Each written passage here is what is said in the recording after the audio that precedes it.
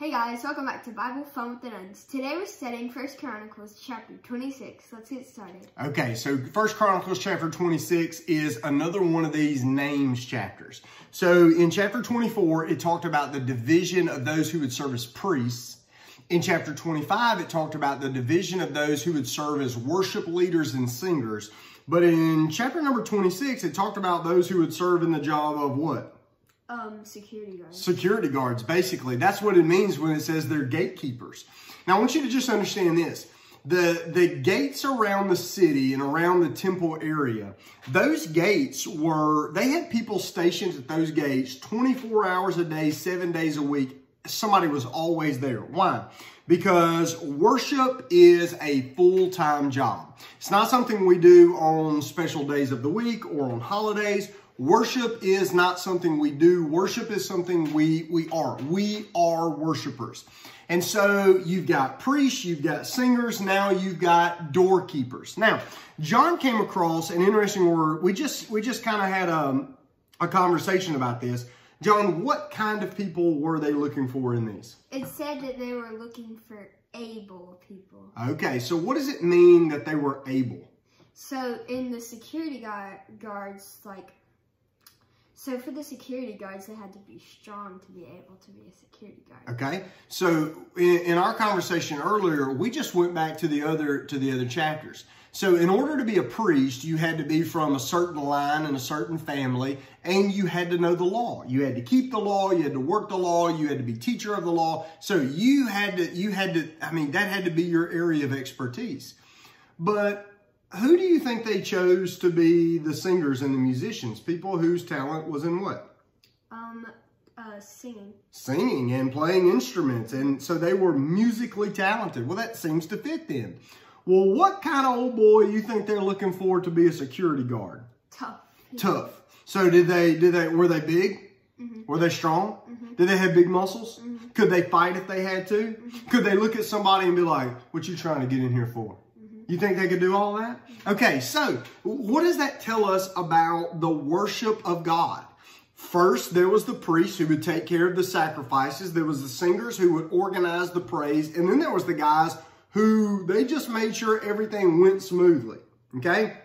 Now, here's how I remember this. I remember this from a personal story and a parable. So years ago, I had a guy tell me we'd gone on a trip and we were talking about ways people serve in the church. And he made a comment to me I've never forgotten. He said, I will probably never, ever, ever teach a class. He said, I'm not a teacher. That's not my thing. I can't do it.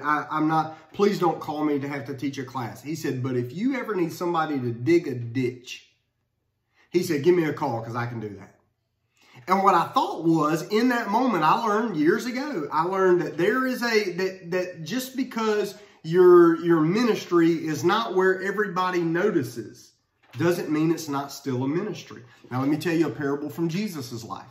Jesus told a story very early on to his disciples about a man who had a lot of farmland.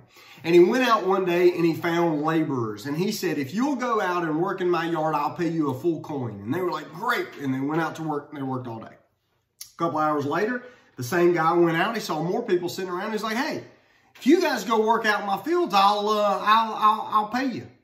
And the guy were like, well, great. Well, then he kept going like hour after hour and he's finding more and more and more people. And he says, I'll just pay you what you're worth and you just kind of keep going. Well, by the end of the day, he starts with the guys who had only been there for like an hour and he gives them a full coin. And the next group, a full coin and a full coin and a full coin. Well, the guys who'd been working all day, and everybody knew they'd been working all day. They were hot and sweaty and tired. They thought, surely he's going to pay us more.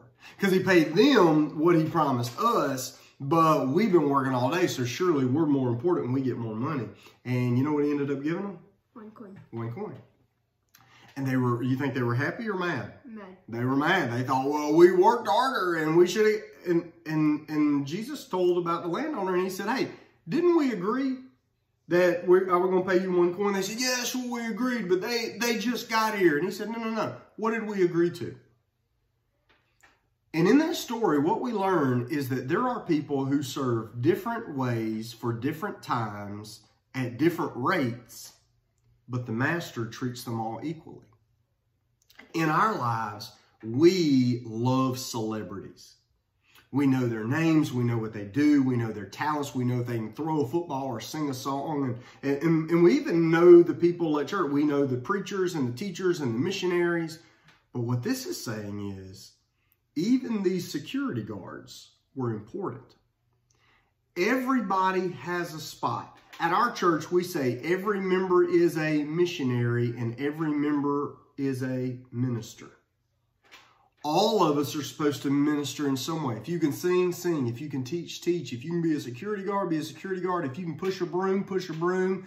But however you are built to serve the Lord, then serve the Lord.